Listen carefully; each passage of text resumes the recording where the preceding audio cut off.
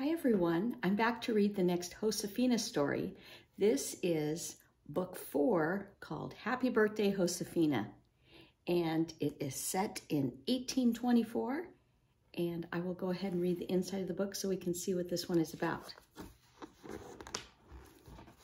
Happy Birthday Josefina, a springtime story. Josefina is pleased and proud when her godmother, Tia Magdalena, asked for her help with springtime chores. Tia Magdalena is a respected healer in the village, and Josefina hopes very much to become a healer, just like her someday. Then one afternoon at Tia Magdalena's house, while helping her godmother, Josefina makes an awful mistake that shatters her hopes. She's sure that Tia Magdalena will never teach her now.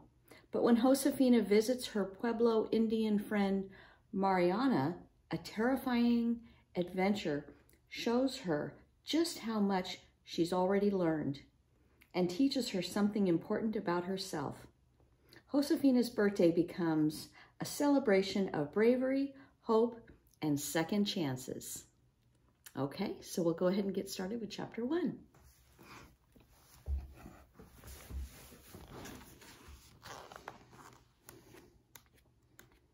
Okay, just to review the characters in our story, we have Papa, Josefina's father, who guides his family and his rancho with quiet strength.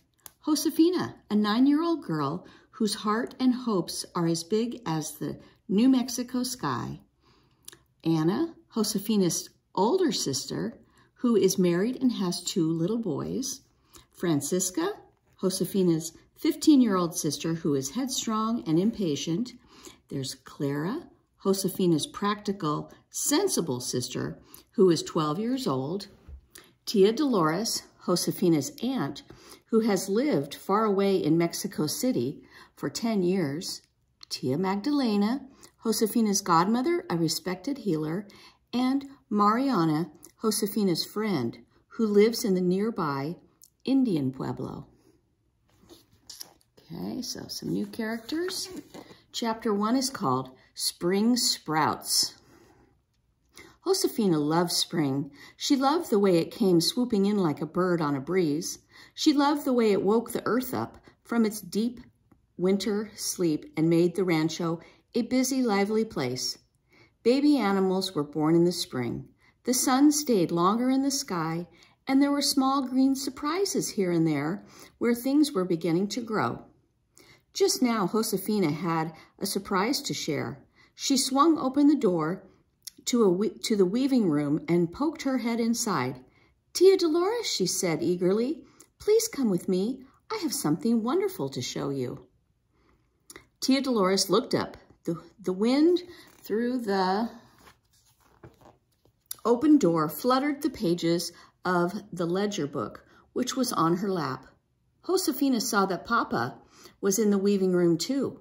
He was counting finished woven blankets, and Tia Dolores was writing the numbers in her ledger with her quill pen. "Oh, forgive me for interrupting, Papa," said Josefina. "Well," said Papa cheerfully, "I'd like to see something wonderful too. I suppose our counting can wait, don't you, Dolores?" "Of course," said Tia Dolores, putting down her pen. Papa made a little bow from the waist and held out his hand toward the door. Tia Dolores swept by him, and they both followed Josefina as she walked quickly across the courtyard to the back corner.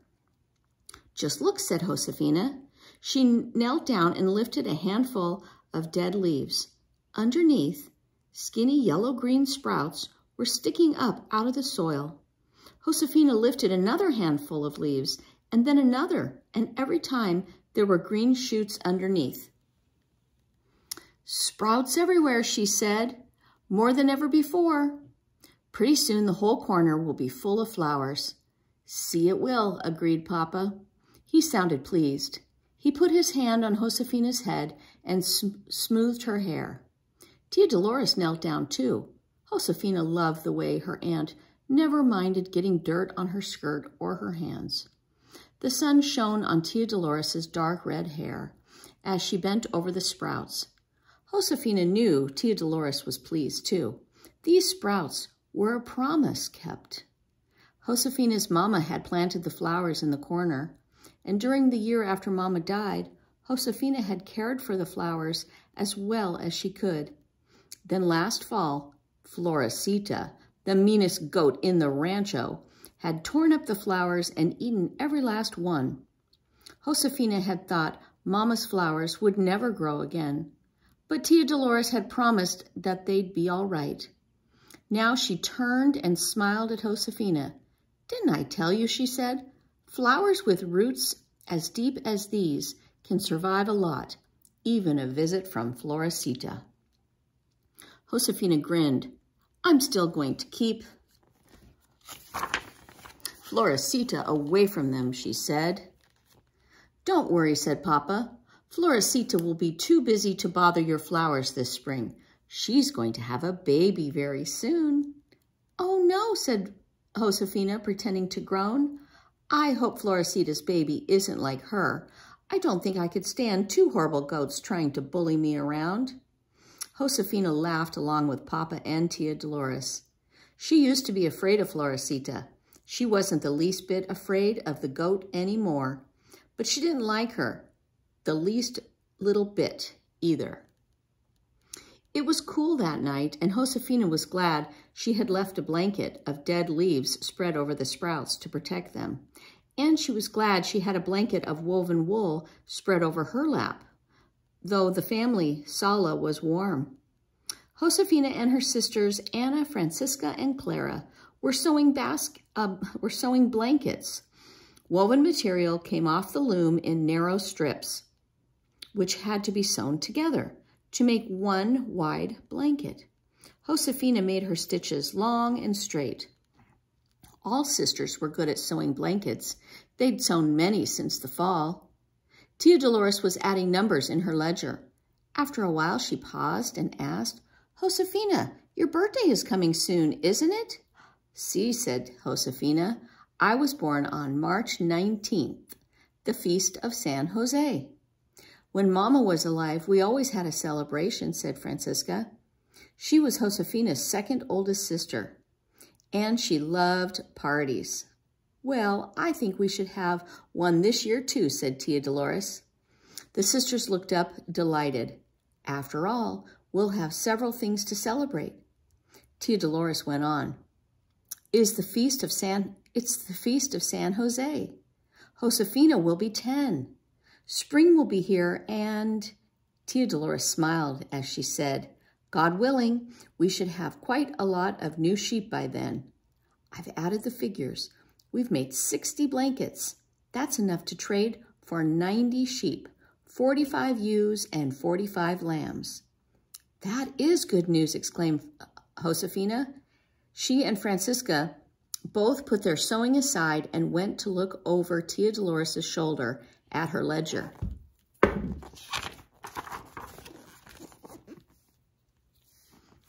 Anna, the oldest sister, murmured a prayer of thanks.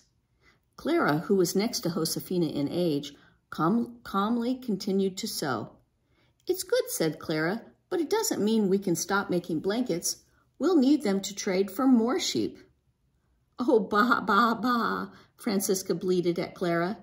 "Don't be so tiresome. We all know that 90 sheep aren't enough to replace the hundreds that Papa lost in the flood last fall, but it's a good start. I think we should be very proud of ourselves. 60 blankets is a lot. I know I worked hard on them." Anna, Clara, and Josefina glanced at each other and then burst out laughing. Francisca complained more than anyone else about working on the blankets. Now she made it sound as if she'd been responsible for them all. At first, Francisca scowled at her sister's laughter, but in a moment, she was laughing at herself along with them. All right, she admitted grudgingly. The rest of you worked hard too. We might not have any blankets to trade if it weren't for Tia Dolores," said Josefina. "It was her idea to turn blankets into sheep." All the sisters nodded and looked at their aunt with fondness. After the terrible loss of the sheep, Tia Dolores had suggested that she and the sisters and the other workers on the rancho weave the wool they already had into blankets and trade them for sheep. Now, just when spring lambs were being born, they had 60 blankets to turn into sheep. Papa will be pleased, said Anna. When do you think he'll go to the pueblo to trade the blankets for Esteban Duran's sheep? Asked Josefina. Esteban, Papa's great friend, was a Pueblo Indian. Soon, said Tia Dolores. She smiled over her shoulder at Josefina. Maybe you'd like to go with him. Tia Dolores knew that Josefina loved to go to the pueblo and see her friend Mariana, who was Esteban's granddaughter. May I find Papa right now and ask him? Ask him, Josefina said. See, said Tia Dolores, who always understood Josefina's eagerness. Go wrap your rebozo around you. It's chilly.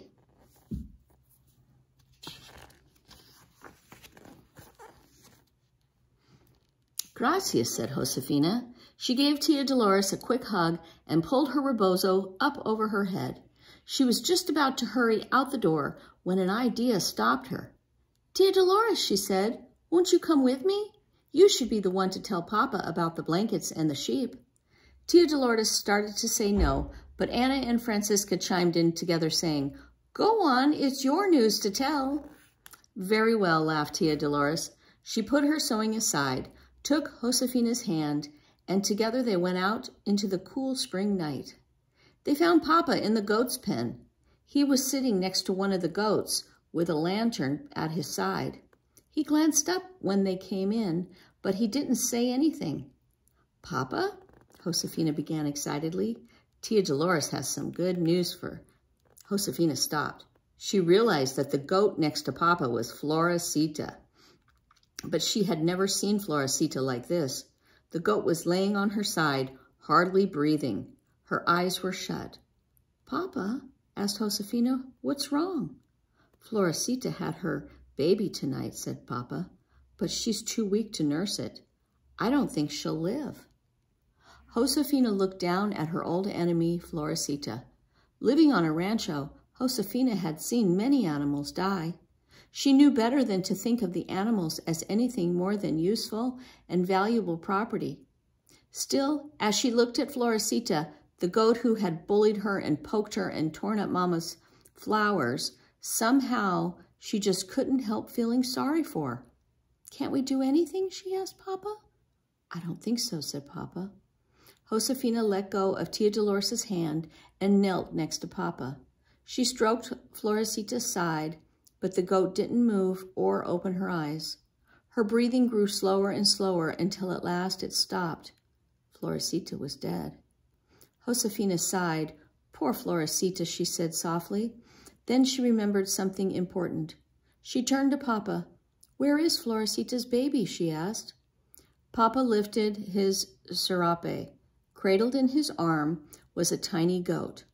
Oh, gasped Josefina, pulling in her breath. Tia Dolores gasped too and sank down on her knees behind Josefina. Very gently, Josefina reached out and touched the goat's silky little ear. The goat turned her head and muzzled the palm of Josefina's hand. Oh, Josefina said again.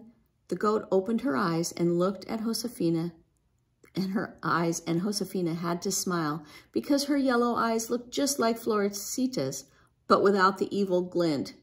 Suddenly, Josefina knew what she must do. Please, Papa, she asked, may I take care of Florecita's baby? Papa's kind face was full of concern. The baby is very weak, Josefina, he said. It isn't easy to care for an animal this needy. I think you might be too young for the responsibility. I'm almost 10, said Josefina. Please let me try.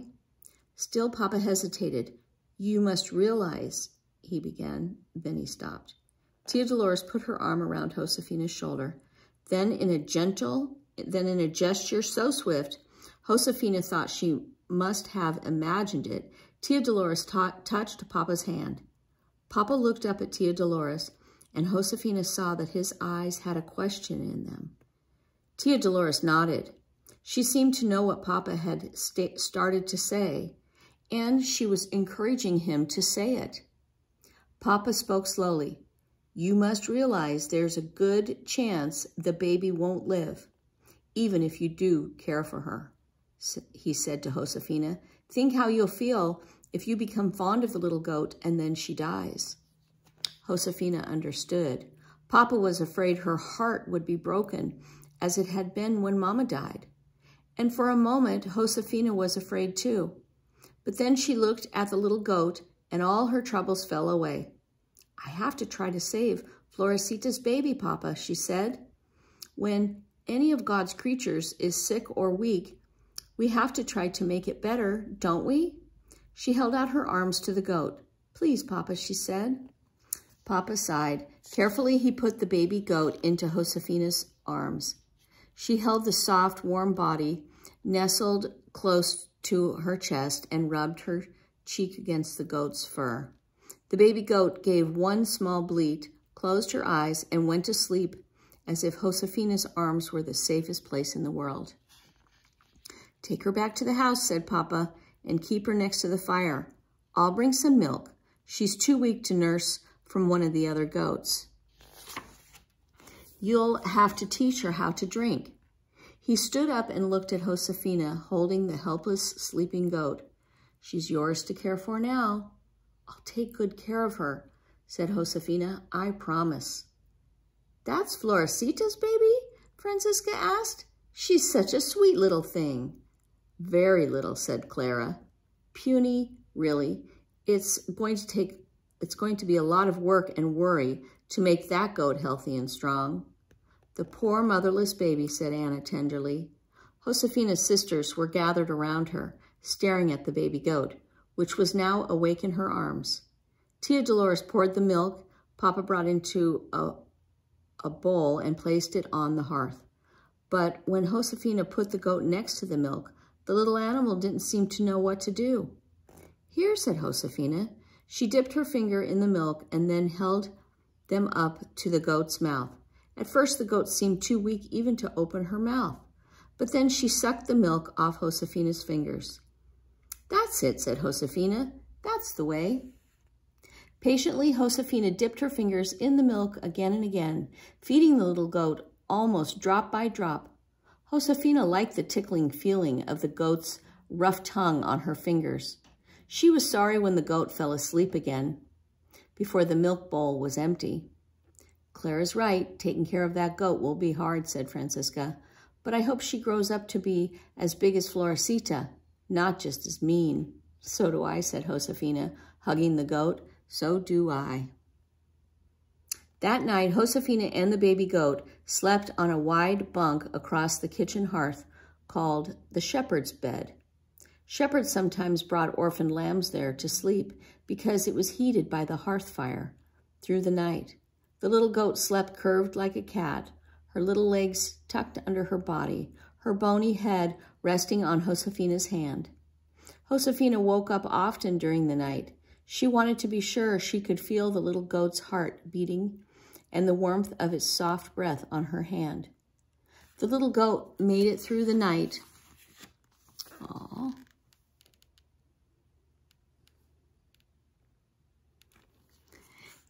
And before the dawn the next morning, Papa brought Josefina a pouch filled with goat's milk. He attached a rag to the end of the pouch, and Josefina held it to the baby's goat's mouth. After licking it once or twice, the goat sucked on the rag and hungrily drank the milk out of the pouch. "Look, Papa," said Josefina, "isn't she clever?" "See," said Papa. He stroked the goat's head with the back of his finger. Josefina thought the goat was very clever and to have figured out how to drink from the pouch.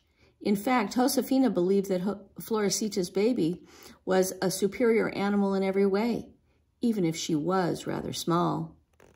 The baby goat grew stronger as each bright spring day passed. She seemed to thrive on warm sunshine, warm milk, and Josefina's warm affection. It was not long before the goat was following Josefina around everywhere on her quick, sturdy little legs. "She's like she's like your shadows, joked Tia Dolores. And so they all began to call her Little Goat Sombrita, which means little shadow. Soon everyone was used to seeing Josefina and Sombrito together all over the rancho. Sombrita trip-tropped down the stream every morning when Josefina went to fetch water for the household. Sombrita tagged along while Josefina fed the chickens, which made the chickens cluck and fuss. The little goat chased Josefina's broom as if it were a toy, and sweeping were a game that she and Josefina played with it. She dozed peacefully while Josefina worked in the loom and bleated noisily while Josefina had a piano lesson with Tia Dolores. Josefina loved to look down and see Sombrita's cheerful face raised toward her, hoping for a quick pat or hug or a scratch behind one floppy ear. As Sombrita grew more frisky, Josefina had to keep an eye on her all the time. The rancho was a dangerous place for such a small creature. She might be kicked by a mule or stepped on by an ox. Josefina especially worried about snakes. Snakes were just awakening from their winter hibernation, so they were hungry. In the spring, a rattlesnake was quite likely to strike a baby animal like Sombrita and kill her. Josefina kept Sombrito close by, safe from harm. She had promised to take good care of the little goat, and it was a promise she intended to keep. Okay, and that is the end of chapter 1. Next time we'll read chapter 2, and see you next time.